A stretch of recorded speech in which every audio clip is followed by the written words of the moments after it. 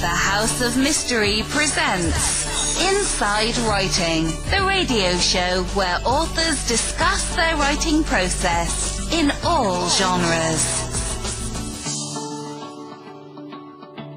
Joining us is Gregory A. Fournier, and we're going to talk about his book, Terror in Ypsilanti. It's the John Norman Collins Unmasked book. Thank you for being here, Greg. Thank you for having me.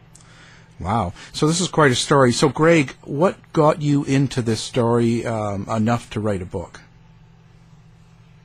It's a very personal story with me. I lived a block up the street from John Collins and had several interactions with him that were negative interactions, but I didn't know his name. I didn't know him, really. And then walking home from classes at Eastern Michigan University one afternoon, his house, where he rented a room, was cordoned off, surrounded by half a dozen police cars, and a crowd of about 50 people. And, so obviously I knew something was happening. And, when I got there, I said, what's happening? And somebody told me the guy who's killed all those girls was just arrested in that house. So that was my first link between him, me, and who he was. And in the evening papers, it was announced, his name was announced, John Norman Collins, captured, suspected killer of blah, blah. And so, of course, that left a big impression on me. And then a book came out called The Michigan Murders 5 years later, and it changed the names of the victims. It masked the killer's name, and novelized a story, a very free novelization of a story. And so as years went on, people were more and more confused about, well, what really happened? And was it this place or that place? So when I retired in 2009, I wrote a book called Zug Island. And then for my second project, I thought, well, there's a great story that happened just down the street from me that has never been told in a factual way. So I then and there decided to write a nonfiction treatment of his story, and it's done very well. I'm curious to know how your story expands on that novel, because I read that novel this week, and the whole time, I read it before years ago, but just to refresh myself, and I was curious reading it. I noticed a lot of things seem to be changed, of course, the killer's name, but obviously, as you were saying, it's fictionalized. So how does your book differ from it in that sense? Well, I can say that, first of all, it is a story that I'm uniquely able to tell. I understood the campus culture 50 years ago. I lived a block up the street. We knew many of the same people. I did not know any of the victims personally, but when I became a teacher in Ypsilanti, I would have had one of the victims as an English student, and I had some of her friends. And people in town really didn't talk about it at all for, almost 50 years. It was, kind of the town's hidden secret. And so I started writing the book and contacting people, and people who I had known through my Ypsilanti experience started coming forward, and it just the story started telling itself. And the broad strokes of the Michigan Murders book covers the Karen Sue Beineman case mainly, and I tried to give more details about the 6 other murders, and much of that information had never been published before, and not in the Michigan Murders as well. So I tried to give a rounder portrait, and I also did not want to do anything that was lurid. or make things up about the victims, because there was not a lot of quality information. The parents of the victims didn't want to talk, and Edward Keyes, the Michigan Murders author, really did not talk to anybody that was related to the victims, and essentially they went by what was in the newspapers and what the police and authorities told him. Mm-hmm. So I have a rounder portrayal of it, 50 years of hindsight, mm-hmm. and an understanding of campus culture. And in addition to that, 3 of his professors, he was an English major, and I am and was an English major. Those 3 professors I also had, and they came forward with information. So, and I could go on. The second part of the book is about the court case, and a lot of that was in Keyes's book too, although there were liberties taken with that story. I got all of my information from newspaper accounts and legal government documents. I had the Freedom of Information Act request on thousands of pages of prison and state police documents. But it's really the third part of my book that is totally new, and that's about John Collins' years in prison.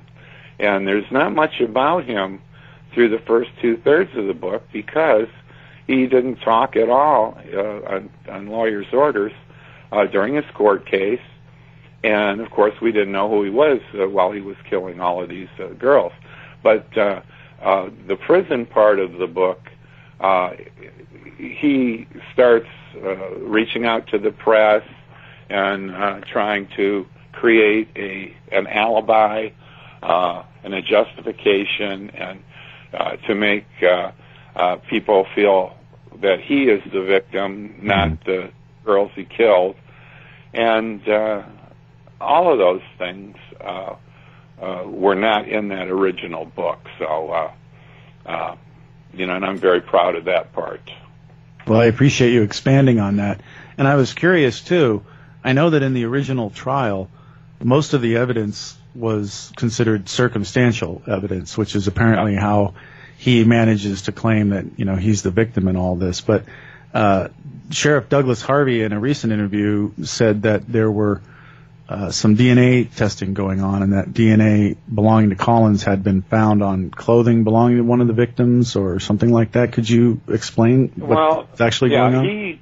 He would know more about that than I would. John never willingly gave up his DNA, because he said, the government, the police, they'll try to entrap me somehow and find me guilty when I'm not, and one thing or another. In 2002, though, in Michigan, all of the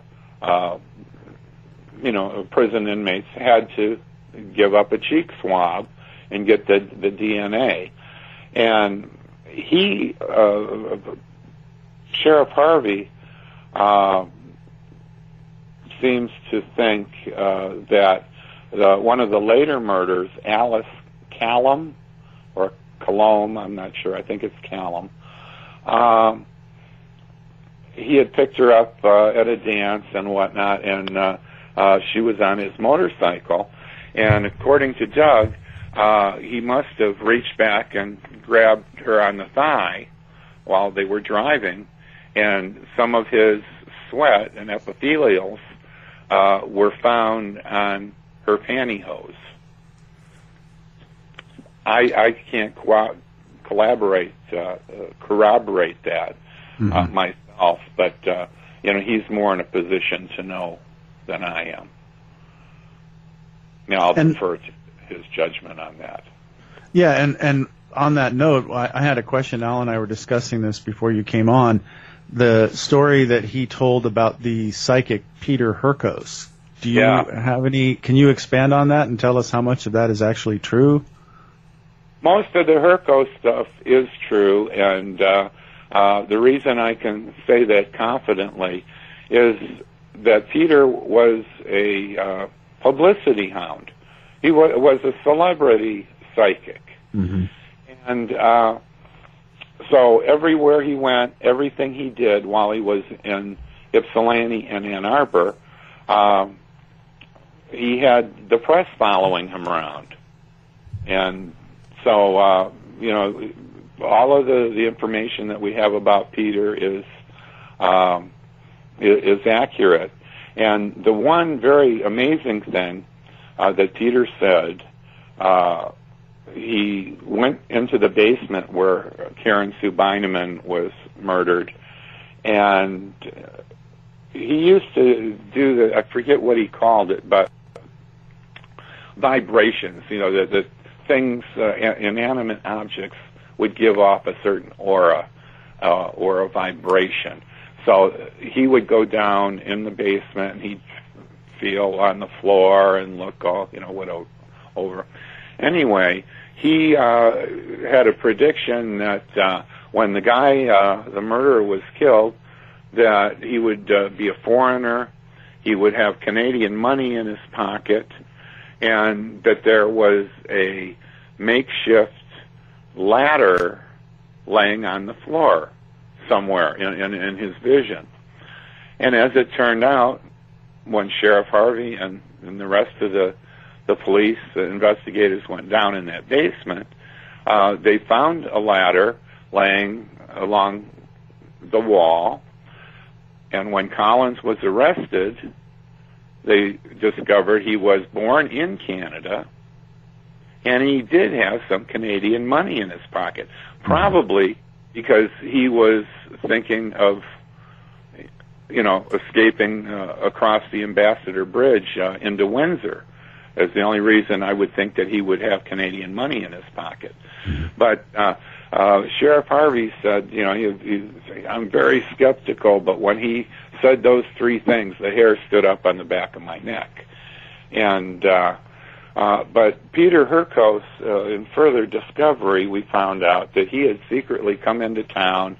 He had a private investigator do a lot of his snooping around for him, and he was able to glean that information. So there's no psychic power there. Uh-huh. And as a footnote to all of this, and I've never told anybody this before, Peter Herkos' widow lives rather close to me, probably within 30 miles. And she got in touch with me, and I thought, oh, she's going to be upset, give me a hard time. Mm-hmm. I tried to tell it like it was, and about Peter being a fraud and so on. And she wanted me to ghostwrite her story about her life with Peter.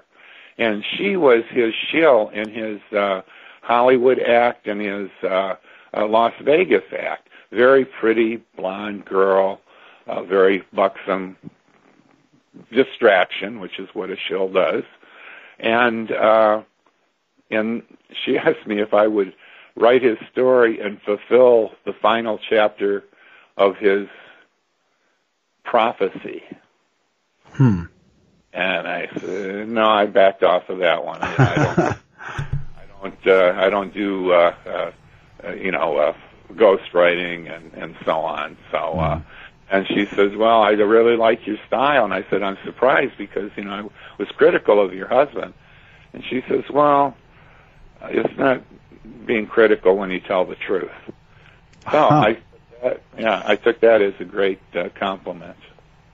Wasn't he also involved in the Lindbergh kidnapping case? No, he was involved in Boston Strangler. The Boston Strangler case. That's right. He was self-involved. Nobody asked him to come to Boston, but his career was on the skids. In the 60s, celebrity psychics were all the rage on Johnny Carson and the Mike Douglas Show, those types of shows, Merv Griffin. And but after a while, it was getting old, and he wasn't getting the bookings anymore. And so he went to Boston, interjected himself in the case, and got himself arrested by the Boston police, and they were going to press charges if he didn't get out of town immediately.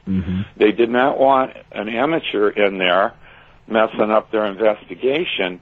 And what really sealed it for the police was when Herkos impersonated a Boston police detective and started harassing one of the witnesses of the Boston Strangler case. I don't know what the man witnessed. He didn't witness any of the killings, but he was somehow connected to it. And Peter Herkos just leaned on him real hard. But what Herkos didn't know was this man was emotionally disturbed, suffered from severe depression, and he had to be hospitalized after Peter Herkos tried to scare him into giving him information. So Herkos was arrested, and I already told the other part of the story. You get out of town or we're pressing charges. And he couldn't get out of town fast enough. Wow. Well, I really appreciate you expanding on that, because now it all makes sense. But I also wanted to ask you, there's theories that Collins was involved in murders in California as well. Could you talk about that and what evidence there is to indicate he may be responsible for those crimes? Well, one in particular, he was suspected of possibly three. He was left Ypsilanti. The police are starting to close in a little too much on him. And in addition to being a killer and a butcher, really, he was a compulsive thief. And him and his buddy, roommate, had been out stealing credit cards and wallets and breaking into houses and cars and so on. Well, the police are starting to close in on him.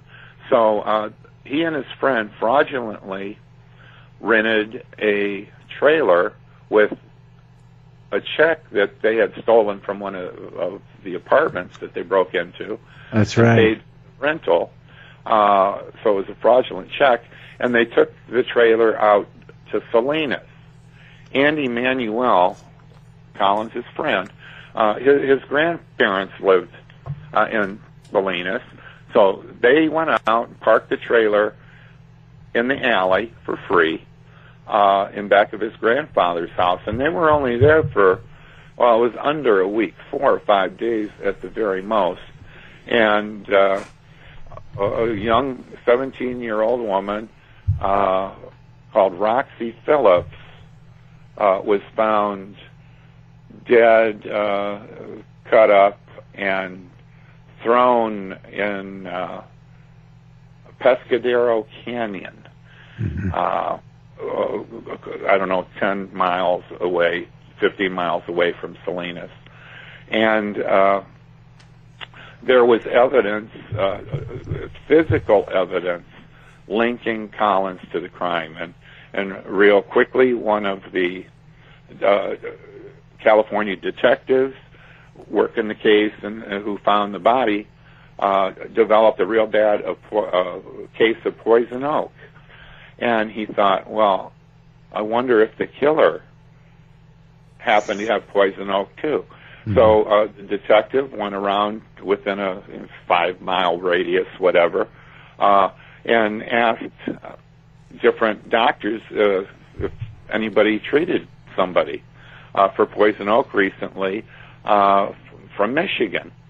And lo and behold, one of the doctors said yes, and they had his name, John Collins, or he may have given a false name. That part I'm not sure of. But Collins panicked. He took the car to a Pontiac dealer, had the trailer hitch taken off. They deserted the trailer, and him and Andy Manuel went back to Michigan, and a trip that was supposed to take 3 weeks to a month was about a 10-day trip. And the landlady had not rented the rooms out or anything, so they just moved right back into their old rooms and hid out there. When the body was found, Roxy had on a red print dress, little floral prints, and with a matching belt.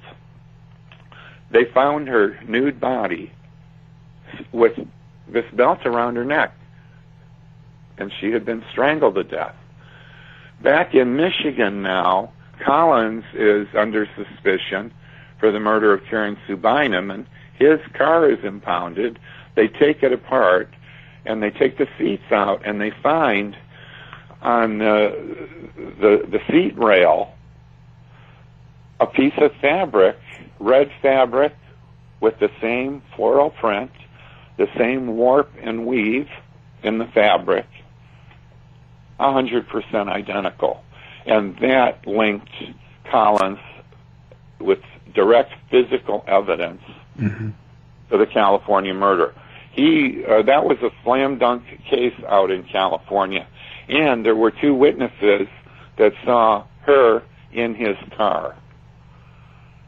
Well, he had a problem with that. That's how he came to the attention of authorities, right? Was witnesses who saw him with the victims. Wasn't he seen with at least 3 or 4 of the victims? You know, in Michigan? One that I'm sure of, well, actually, the first one, the Fleischer murder, yes, he had been seen at Silver Lake with her.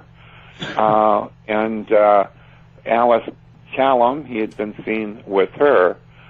But I was able to pinpoint that he had been seen or was known to have been with each of the 7 victims. And police will tell you, you know, they don't believe when it comes to crime that there's anything real about coincidence. Usually it's cover-up. But here we have the coincidence of him being able to, of Collins, being able to place him with all 7 of the victims. Now, I would say that goes way, way beyond coincidence. Again, it's circumstantial, but you can be convicted on circumstantial evidence. Oh, yeah. And if there's the weight of it and it's compelling enough. Well, and that brings up another point, too. How does he justify claiming that he's the victim in this case, or that he's somehow innocent when they're... I mean, what are the odds that somebody would be connected to 7 of the victims but didn't kill them?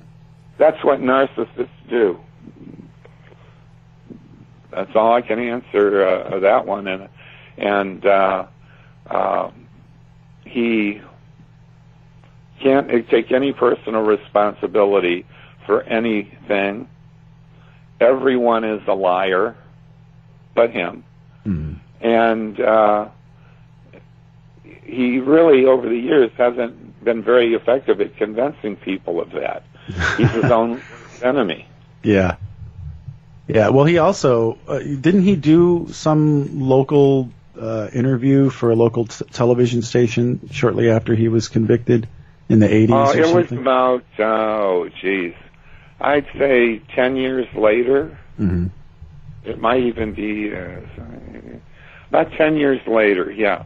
And he wanted to set up almost like a kangaroo court where he could act as his own lawyer because he wasn't allowed to speak during the trial.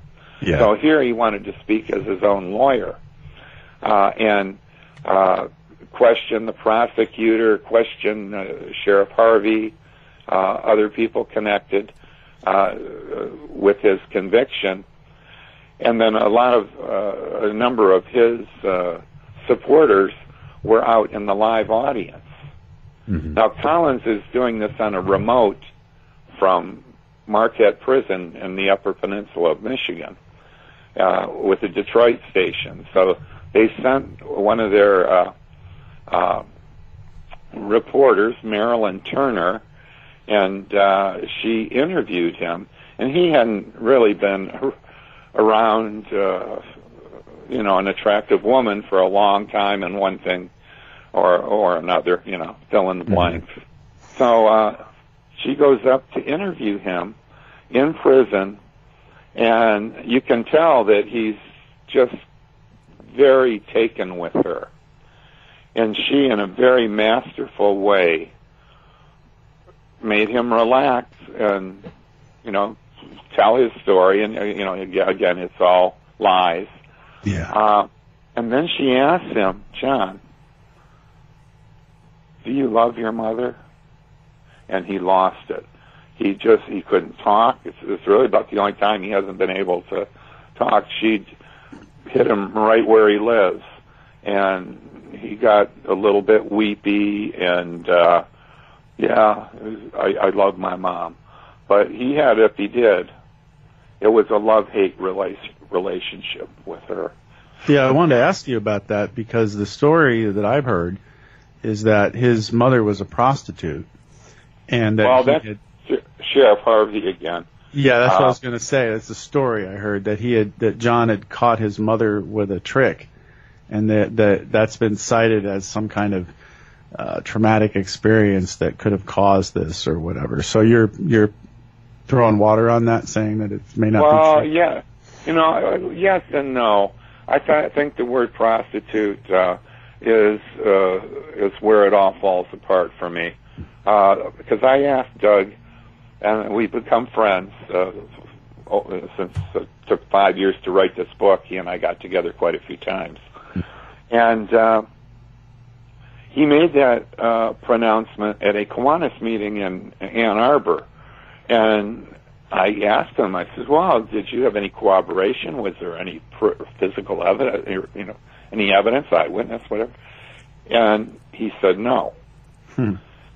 But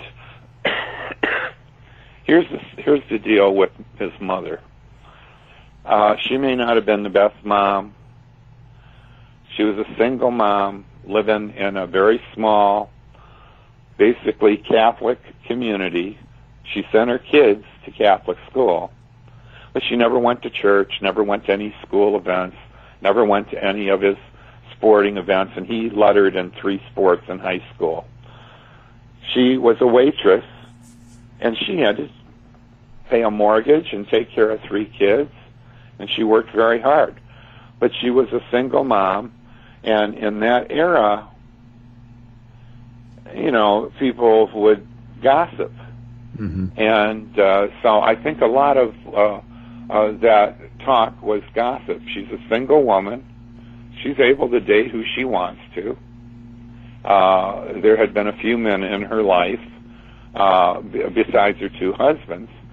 But a prostitute, no. A lonely single mom, I would say yes to that. And I did talk to one of John's high school friends who came home with him one day early from school. The boiler in the school broke down. It was winter, and they sent all the kids home. So John says, come on home and we can lift some weights in my basement.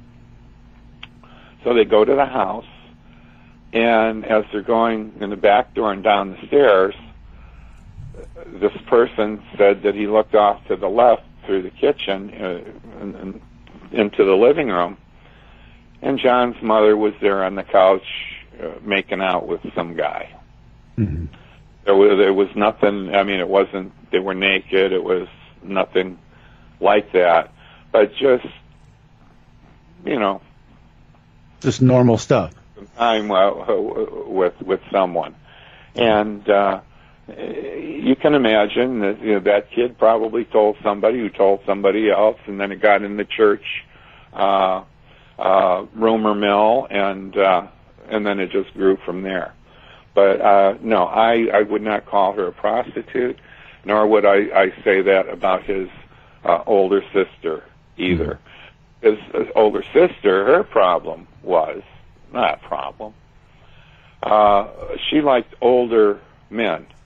So when she was, a late teen, 17, 18, 19 years old, she was going out with guys in their mid-20s.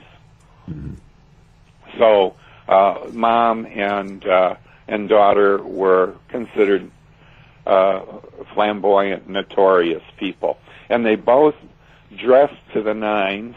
They always had their hair done. Looked like they spent a lot of time at the hairdresser.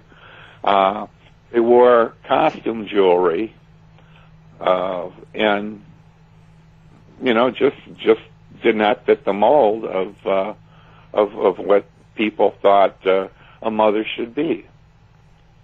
Well, doesn't that fall into the ultimate problem that people have trying to explain why these people do these kinds of things? They want some sort of easy answer like that. Well, his mother was a prostitute and he was traumatized and things. Because I've read a lot of strange things about him. He killed a bunch of women. Yeah, that's basically what most people will surmise. He hated his mother, and I'm not going to deny that he had very mixed and hard feelings about her from other people I know who know Collins and had seen him interact with his mother. And he was frustrated with her. I think he felt that she was a little too flirtatious, and he didn't particularly like the way she dressed. Believe it or not, Collins was a conservative Catholic. And so I think he had probably been embarrassed by his mother.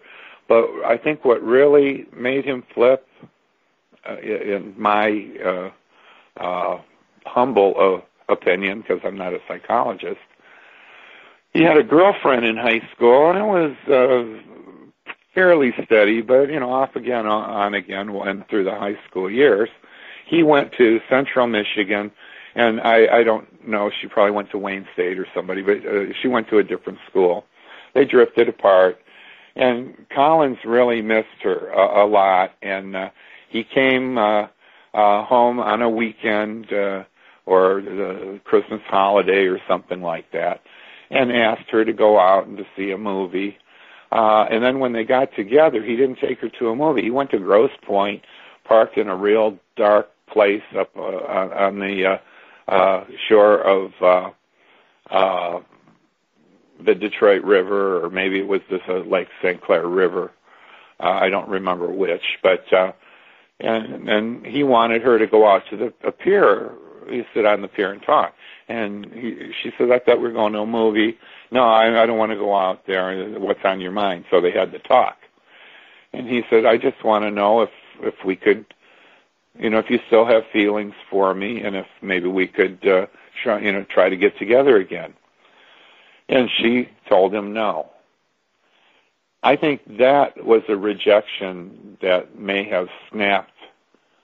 Something may have snapped for Collins. I believe he grew up feeling like he was the unwanted third child, because the mother, her second child, was a girl and a female, and basically that was her alter ego. And growing up, they spent a lot of time together and got a lot of the attention, and John felt neglected. And then when his high school girlfriend neglected him, I believe that he got just something snapped inside of him. Then, flashing back into Ypsilanti and the first victim, when Mary Fleischer rejected him, that might have been more than he could stand, and there was such rage that he wreaked upon her body that it's even difficult to describe what he did to her. Sounds like your book is definitely something we should read, because already in this conversation you've cleared up quite a bit of confusion for me. Yeah. Yeah, and I I sold an option to a Toronto media company. They're trying to come up with a short trailer and hopefully sell it as a movie project, and I hope they do. That's exciting. Now, do you have a website? Yes, I do. GregoryAFournier.com, and that's my author site. And I have a blog that's got about 425 posts on it about different things I write and history. I'm a regional author. I live in California, but I'm a Michigan boy, and I write about Detroit topics. And my blog is Fournology. I dropped the U out of my name. Fournology, FORNOLOGY.com, and that is my main marketing tool as well. Great. And I have a book coming out here. I'm 2 weeks from sending it to the publisher on Detroit's Purple Gang. During the 20s and 30s, a gang reputed to have killed over 500 people in their 10-year reign of terror. So wow. My topics are a bit dark, but they do very well. Great.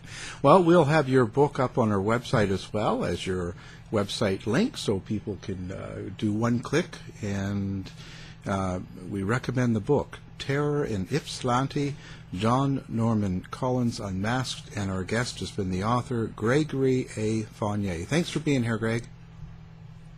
Thank you. I appreciate it. You've been listening to the House of Mystery radio show. To find out more about our guests, hosts, or show, go to www.houseofmystery.com.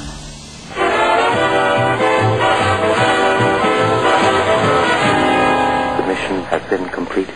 The end! By George, he's got it! It is the end! I'll see you. If you're lying to me, I'll be back.